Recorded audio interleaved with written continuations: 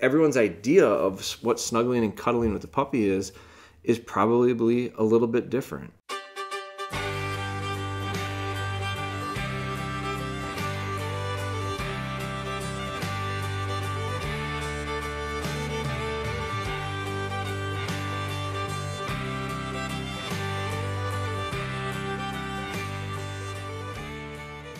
Welcome back, everybody. Another episode of the podcast here. Been traveling quite a bit, just coming off 4th of July. I hope everybody had a good 4th of July, a safe 4th of July. I hope no one lit fireworks around puppies. I do think that is an issue. I handled it this year. Makina's been introduced to gunfire. I wouldn't say completely, but she has been around it. We associated it, and it's going to be part of our Make the Machine series, video series that we're doing with her. And Ben is posting a couple times a week on that yet on our YouTube channel. We introduced her using birds. I typically introduce our retrievers using dummies, making retrieves, kind of whatever really gets them going, whatever they're really excited about. We try to associate it with gunfire at a distance. We've got podcasts on gunfire. We've got videos on gunfire on our YouTube channel, how to do it from an intro standpoint. So hope everybody had a good 4th. I had a really nice time up north. Went to our cabin with our family. Spent time with my sisters at their place, my parents at their place, which is houses, I guess, on lakes that are nearby. So we had a really nice time. Got a little training in, which was good. Looking to do a little more training this coming weekend. Mason's going to have Chief up there. We're going to do some gun dog work with him. I'm trying to schedule another return visit out to see Jerry Coulter at Northwoods Bird Dogs with Makina. So busy as always in the summer. Doing the best I can to keep up with things, and probably not doing a real good job with it, but doing the best I can. I'm sure everyone can relate to how things get in the summertime, and it just seems like it's hard to believe it's after the 4th of July already. So I'm going to start out with a question here, because I am playing some catch-up, a lot of catch-up, but I'm dedicating several blocks of hours to try to get caught up on Instagram messages, Facebook messages, and emails. Probably not exactly in that order. Email and Instagram messages are I'm able to get to sooner, only because I'm having technical stuff with my Facebook login and stuff. It's just a pain to get logged in. So I kick it down the road a little bit further. But these ones come from This is a question from Instagram. A guy named Nick. Hey, Jeremy, I've been listening to your podcast religiously since November. I've watched your puppy training DVD and lots of YouTube stuff as well. I've been part of training as a kid and have had family dogs growing up, but have never had my own dog until my wife and I are set to get our first together, a black lab, on July 1st. It'll be 7 weeks old. So Nick probably just got his puppy. Today is, I think, the 5th or 6th of July. It goes on to say, I guess my question to you is, it's probably a stupid one, but it's okay. Is it okay to snuggle a puppy? I laugh as I say this because it sounds so dumb, but my wife is concerned my training mindset won't allow her to snuggle the puppy. My fear is the puppy will get used to her holding and coddling it, and therefore expect it as it grows older, which I don't exactly want. I've suggested holding it and snuggling it on the floor, but you know how wives can be, LOL, needless to say. But what do you suggest us to do in this situation? What is okay and not okay as far as holding the snuggling and snuggling a new pup? Thank you, and I love your stuff. Well, first of all, let's address this, but you know how wives can be. Yes, I do know how they can be, Nick. They're right. So you got to learn that right away. But in all honesty, I joke a little bit about that, but it is important. I think it's important to have that consistency factor. I talk about consistency a lot in training. And so that transfers not only to you and the dog, but it involves everyone around the dog that's involved with the dog. So yeah, you got to be on the same page. And sometimes that's challenging. I know that personally. I experience it. I don't think anyone listening to this doesn't. Like, that dynamic of dealing with people is sometimes even more challenging than the dog. And I don't mean it in like a butting heads aggressive way. I mean it in like, just everyone's got their own ideas. Everyone has their own things. And I do think that the dogs are pretty adaptable, but I also think that there has to be a level of consistency and maybe understanding of expectations for the dog's behavior. So so that's broad. To address your answer specifically, the idea of your concern with her snuggling the puppy.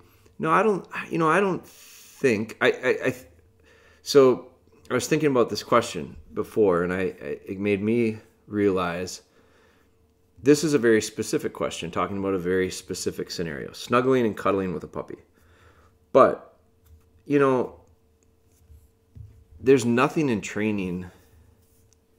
I can't say anything in training is super, super 100% black and white.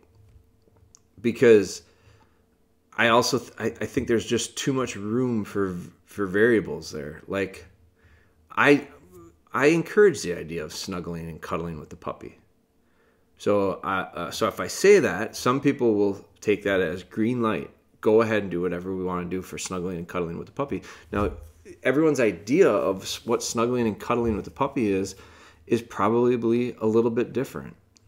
Like, I'm reading this book right now. I've started it. It's called The Other End of the Leash. It's a really good friend of mine gave me the book, a very good dog trainer, and he gave it to me. He said, I think you'll like this. So I'm kind of getting into it. In one of the chapters, they talk about, it's a lot about body language. And so it's about how we communicate with our dogs and how the dogs communicate with us, and how they, maybe more importantly, how they read us.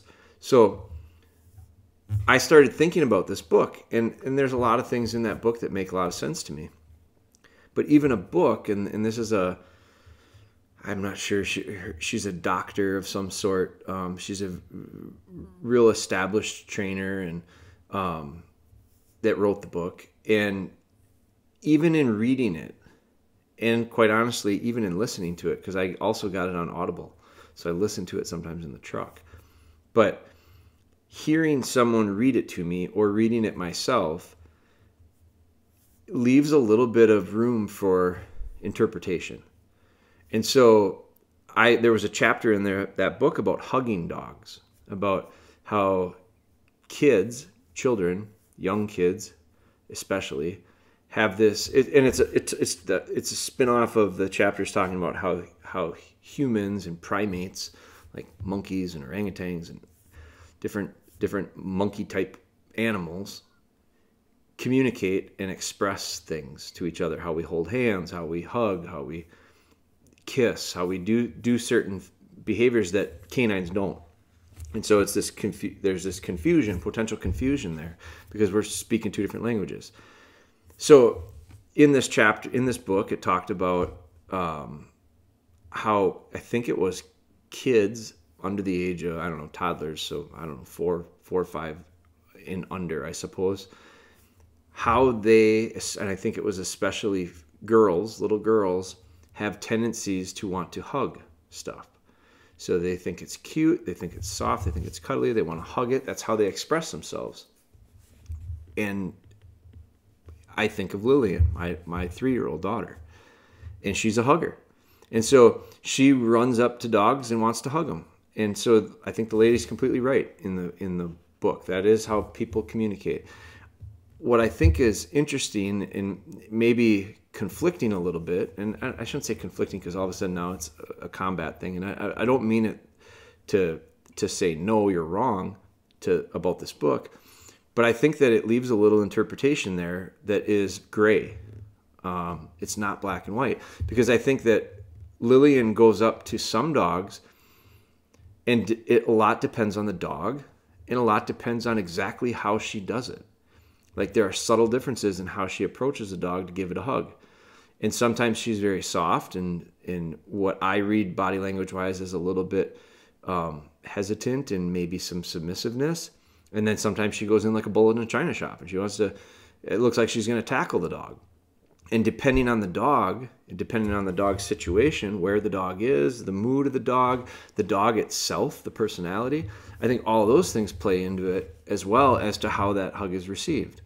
And so I think I have heard Ellie, my Ellie, who is a very nice dog, but has a tendency to growl. She'll growl when she's to let people know around her she's uncomfortable. So she's not vicious. She's not aggressive by any means. But if you come to our door, you won't have a chance of sneaking in because Ellie's going to growl at you when you come up the driveway. And she'll growl at you as you come to the door, and she'll growl at people that she doesn't know especially. And even some people that she should know, she'll give a little bit of a growl to. She's clearly telling us she's not comfortable. She's pretty open about it. She's pretty willing to share it. I think I have heard her. It's very soft and very subtle, but I haven't seen it, but I've heard where Lillian will go up, and I know what Lillian's doing. She wants to go up and give her dogs a hug. And Ellie lets her know, don't do it. And Lillian doesn't read it that way and continues to hug her, and Ellie just takes the hug. So, but I've also seen Lillian go up to Blue, who's Ellie's puppy. And she'll walk up to Blue, and Blue lays his ears back, and he turns away. He doesn't want to make eye contact with her.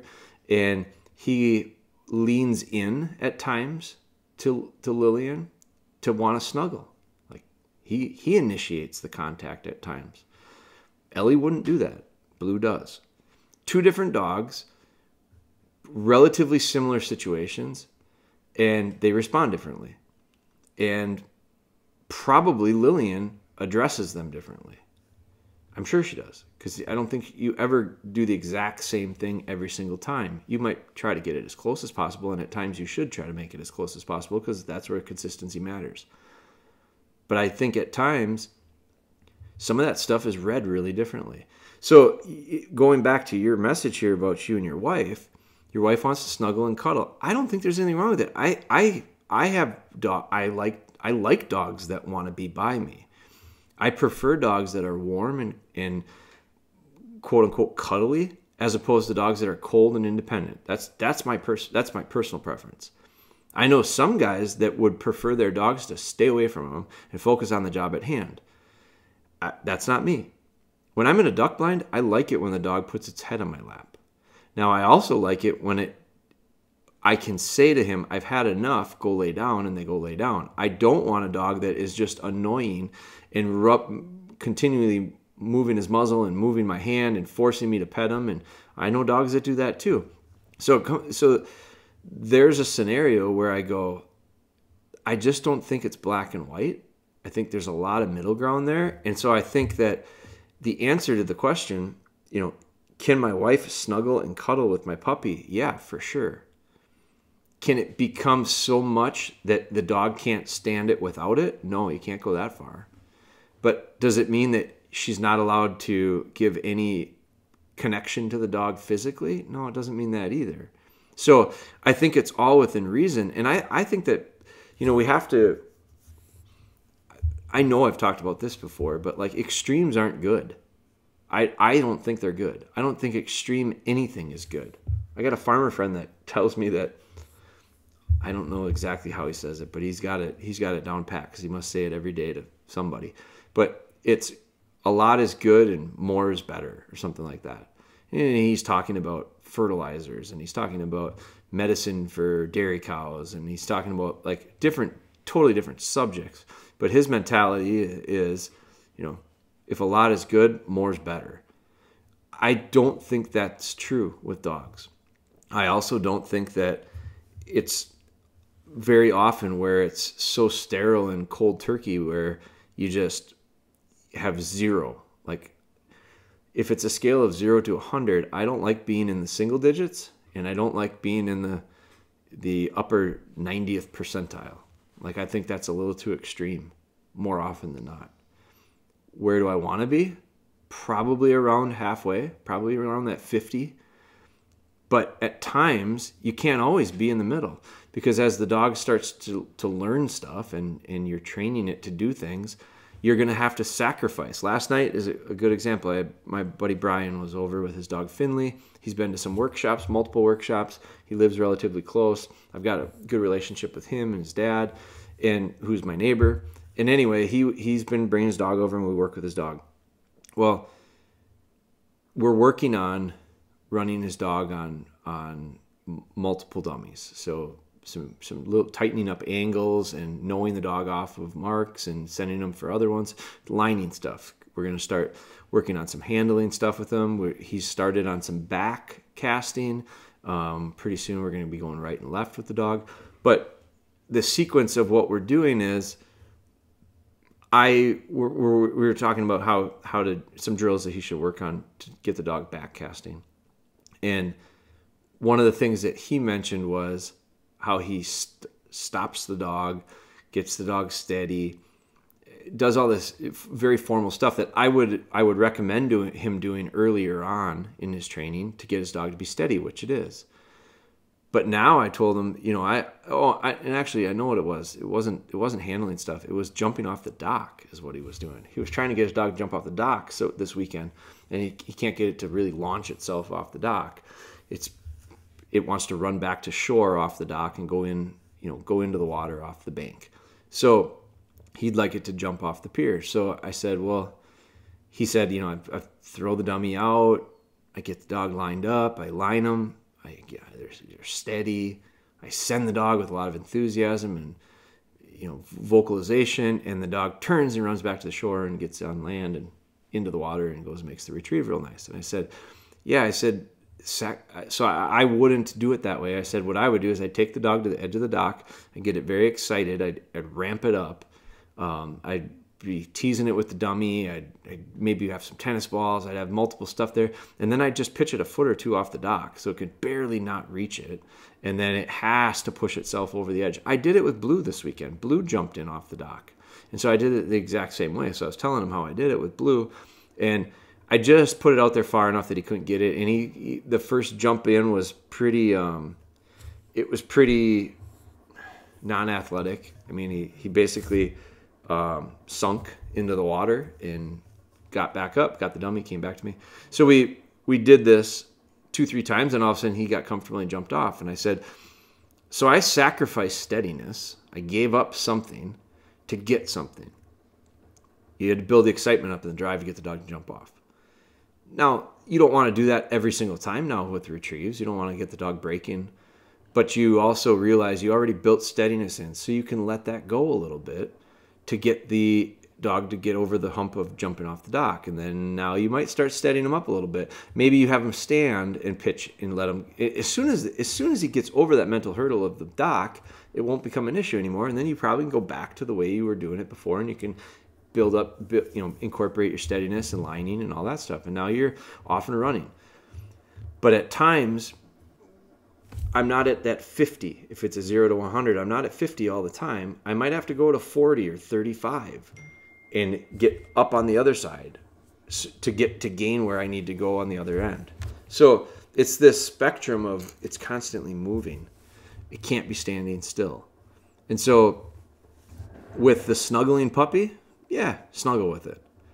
Don't snuggle with it 24/7. Don't make it be its only interaction. Don't make it be when the dog starts fussing and wanting to climb up on you. Well, then now that's a little too much. So now we're going to say, no, we're going to place train you. And you're going to start learning place. And then you start to understand what place is by yourself on that little island. And then maybe in the evening, I might snuggle with you a little bit for a few minutes and get that time. And you let your wife have that.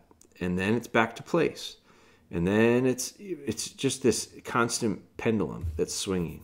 So I don't think you need to be 0, but I also don't think you can be wide open on it either, Nick. So let me jump. I'm going to jump into a second question. We're going to get 2 questions done in this podcast. Back to Instagram here. Let's see. Hey, Mr. Moore, I just wanted to reach out with a question about having 2 puppies together. My brother and I both have lab puppies. They're about 2 months apart. They get along great and love playing with each other. I'm curious if there are certain things that you don't allow your pups, Makina and Blue, to do together.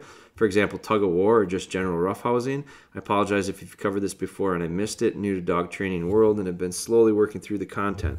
Also, thank you for all that content and being genuine. I'm sure you know this, but you're a badass dude and have been one hell of an inspiration for me.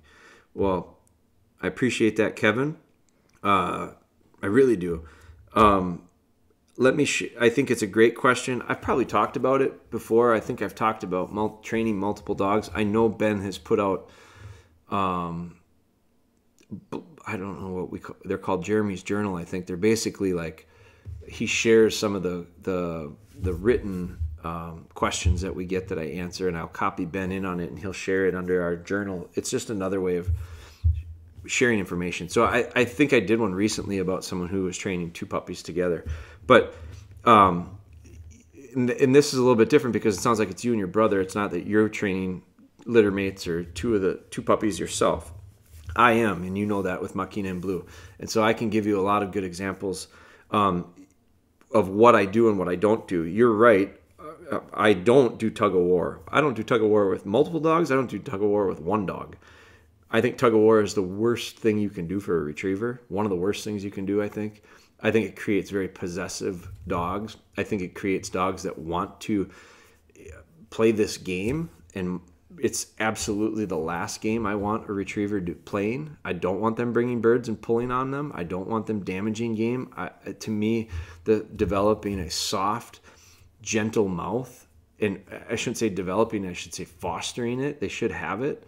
If they don't have it, that's an issue. And so what I don't want to do is put fuel on that fire of what I think is something missing, maybe genetically. Blue, for instance, has one of the nicest mouths I've seen in a dog in 20 years. He's just fantastic delivery. Extremely natural. I can't wait to share some of the stuff we're going to be doing with him because we got a whole new thing that we're doing with both him and his sister Cleo. We're back to the litter mates. Ben's got Cleo, I've got Blue. But back to your question about what do we do together? I am pretty careful about what I allow them to do together because I don't let them roughhouse. I don't let them play tug of war. I don't let them do anything that I think will create a habit or a behavior that I have to train out later. And so that comes back to this idea of it's way easier to avoid it in the first place than to train it out after it's become ingrained.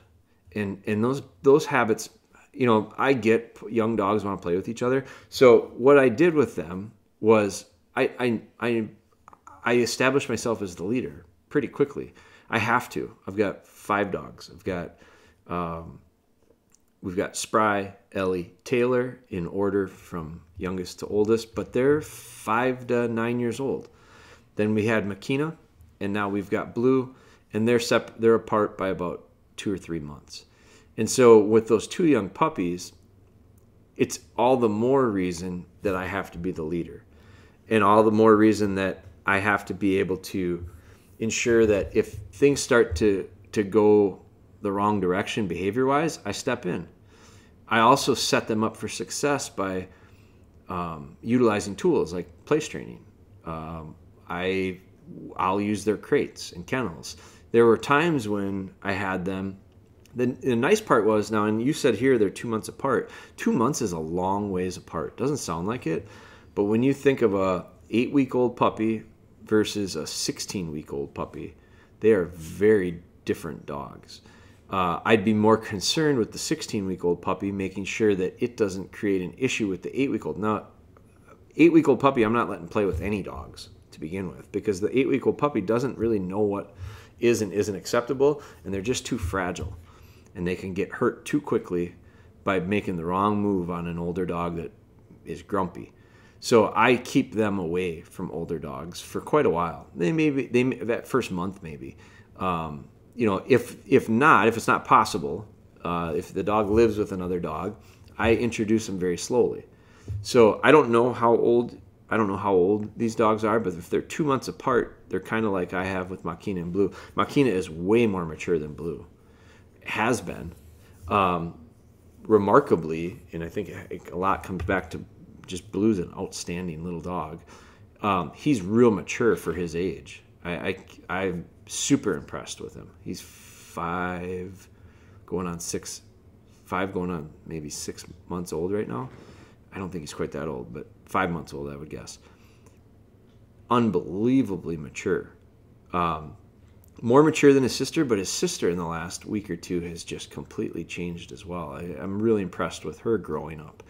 But anyway, my point with it is 2 months apart is far enough that you can probably manage one and or the other long enough to get them to the point where they're to an age where, yeah, you can. I'm not against, like, I take these dogs for walks together. I've been taking them for walks together from day one. Blue, obviously, by himself when he was really little, he couldn't quite keep up with everybody else. As he got a little bit older, he got to pack in with some of these dogs. Makina was the same way. I'd take Makina on walks. But what I would do is always have control of the situation. So like with my old dogs, I tell them to heel. They'd heel off lead, but they're in heel position. They're right there. So the little puppy just moves with us. And I actually think it helped the little puppy understand heel. Like, these two dogs are heeling off lead, both of them, younger than I've ever had dogs heeling off lead with confidence.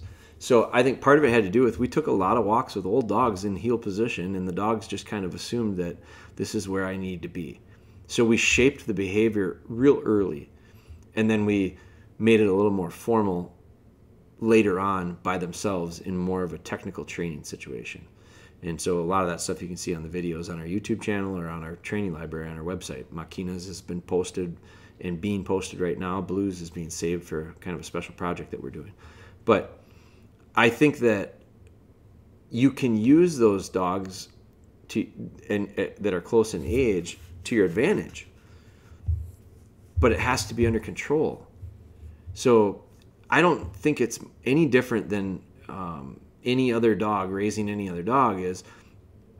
With the two of them, you probably have to be a little bit more conscious of it because you got two young pups. And so you have to be realistic with what they're capable of doing. But no, I don't know that I change much as far as my approach. I definitely don't change it in the idea of making it looser. Like, oh, we got two puppies, we can let them play because they're two puppies. No, I wouldn't do that. No different than if I've got one puppy, I don't let it just raise all kinds of hell because it's a puppy. I think structure is real important. And this is the thing with the beauty of this for you is you've got a built-in distraction there with your brother's dog. Now, yeah, as long as your brother's on the same page with his puppy. If your brother decides my dog can do whatever it wants, whenever it wants to do it, and you're going, I really want to have a good foundation for my dog, and I have aspirations to take it into the field, and I want a well-behaved, well-disciplined dog. If you're on that side of the tracks and your brother's on the other side, I'd make sure that you brought your kennel when you went to family things, because your pup's going to probably stay in the kennel. Because I don't think it's, now if it's at your house, again, this is earlier question that we talked about people and the importance of managing people and understanding how to deal with people more so than puppies. But if it's at your house, I'd say, well, out of respect, your brother should bring his kennel. And if the brother's puppy can't follow the rules at your house, then you can't have that puppy there raising all kinds of hell, because your dog is being trained and you're working on developing certain expectations and behaviors out of your dog. So if you go to mom and dad's house, I'd bring the crate. And I'd let, if I wouldn't be the guy to say, you put your dog away because I'm here, but I'd be ready to have a place or a spot where I can put that dog to keep it out of harm's way when it comes to forming bad habits. So I do think that if you get them on the same page and you're working together, boy, you can have a huge advantage, because not everybody has the chance to socialize their dogs that way. Not everybody has the chance for their dogs to be put in a situation where they have to behave a certain way around other dogs. And if your brother's doing the same thing, Ben and I are in a good spot with those litter mates, because his puppy goes home at night, comes here during the day. Blue gets to see her as much or as little as we decide. And so will we work them together at some point? Yeah. Are we working them together now? No, because they're not capable of it, that focus. But I go down to the shop with Blue and we put another dog bed out. Now we got 2 dogs on beds 10 feet away from each other, and Blue's really good at it because he's used to it. He's got 4 other dogs here in the house that he has to lay on a bed next to. But Cleo down there doesn't get to see that every day. So it's really advantage Cleo when it comes to opportunity to train around another dog that's used to having another dog around and understand that its behavior doesn't change. So I think if you work this situation in your favor, it can be really beneficial. If you allow it to kind of free for all a little bit, it's gonna make it could be trouble. It can make life a lot harder. Could create some issues going down the road. So, good question, Kevin. I'm going to send you a message, let you know that we talked about it in this podcast. I'm going to cut out. I got to get onto a phone call right now, but thank you guys for listening. If you do me a favor, as always, I kind of ask for it at the end. If you find value in these, I just got a message yesterday it was today. I read it from Australia, a person that listens to our podcast from Australia, and then they started following us on YouTube, and they sent a very nice message, and they were thanking me for what we do, and I want to thank you guys for following us, and I appreciate that support, and the guys Ben and Logan and Bryce and those guys that are working to put these things together for us. Working really hard at it too. So I appreciate them doing what they're doing. If you would do us a favor, wherever you're listening to this, if you're listening to it on any podcast apps, Apple, I listen to the Apple one, I think, but Ben's got it on multiple different podcast apps. If there is a place for you to leave a review, I'd really appreciate it. I know it takes a couple minutes, but if you leave a review, whether it be a ranking and or leaving a comment, it would help us greatly be able to reach more people. And that's our goal. Our whole intentions with all the content that we share is to try to help as many people as we can that are training their own dogs. So if you'd be willing to do that, I'd appreciate it. Otherwise, I'll continue recording these. I thank you for listening, and we'll be back with more.